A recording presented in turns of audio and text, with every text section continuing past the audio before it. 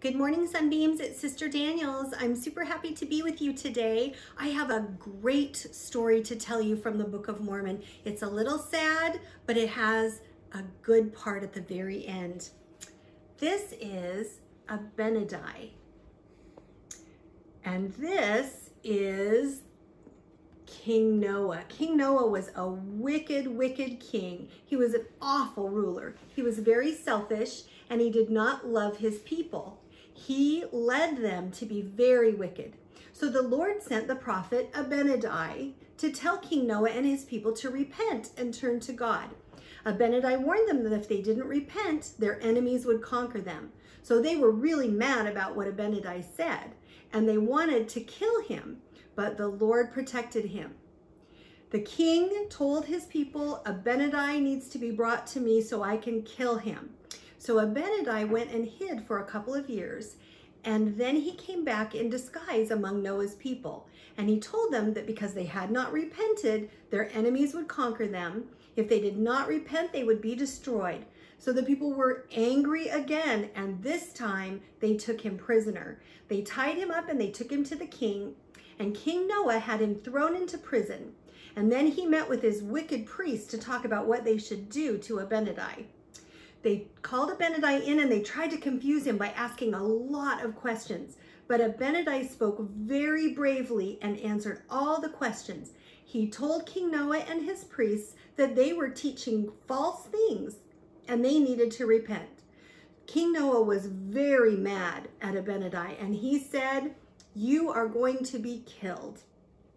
They tried to take Abinadi, but Abinadi said, "Touch me not, for God shall smite thee if you lay your hands on me, for I have not delivered the message which the Lord sent me to deliver." So Abinadi said, "You better not touch me, or the Lord is going to make you pay for it. I have a message for you." The Spirit came upon Abinadi so strongly that his face shone with light. He spoke with the power and authority from God. He told King Noah about the 10 Commandments, and he taught them about Jesus and the atonement. And again he said, "Repent and become righteous." After he had finished speaking, the king told the guards to put Abinadi back in prison, and he thought about what he was going to do. He gave Abinadi a chance to take back the words that he had spoken, and Abinadi said, "I will die before I will deny the truth. I will die before I say the Lord isn't the Savior of the world." King Noah was afraid then. He thought that Abinadi's words would come true and that he would die. The king was about to release him, but the wicked priest said, "Abinadi is awful. He is spreading lies about you." The king became angry again and ordered Abinadi to be killed.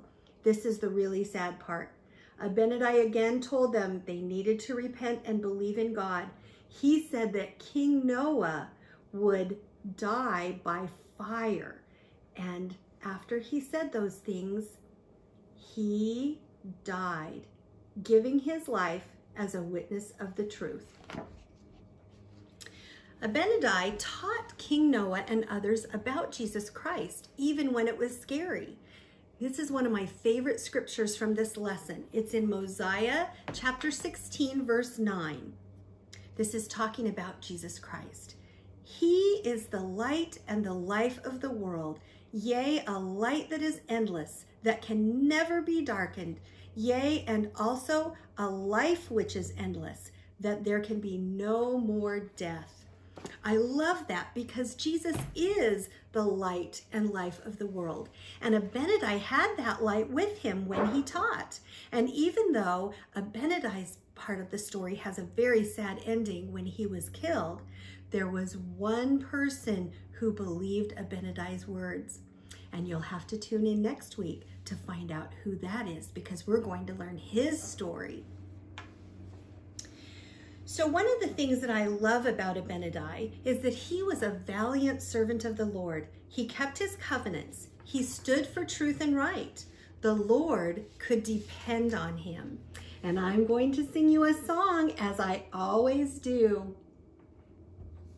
The Lord needs valiant servants to do his work in the latter days, who follow the teachings of Jesus and serve his people in a loving way. I can be his servant and keep my covenants valiantly. I'll stand for truth, I'll stand for right. The Lord can depend on me. So just like Abinadi, we can be valiant servants of the Lord. And this week, I would like to have you think about how you can share your testimony. Be brave like Abinadi and let that light shine from you. Share your testimony by words and by choices. And I'm going to tell you a quick story that happened in our family. It's about my daughter, Bobby, and we call her B. And when she was in school last year, there was a movie that was shown in class, and there were some words in that movie that she knew our family would not use. And she knew that movie was a movie she should not watch. And she was brave and told her teacher that that was a movie she wouldn't watch, and she turned her back and did not watch that movie. And that was a hard thing to do because she was the only one in the room that was being brave and saying, this isn't a movie we should watch. We can all be brave like that. I want you to know that I believe that I can stand for truth even when I'm by myself. I know that I can have the light of Christ when I testify of the truthfulness of the gospel. And I want you to know that I believe you can do that too. And I leave you with this in the name of Jesus Christ. Amen.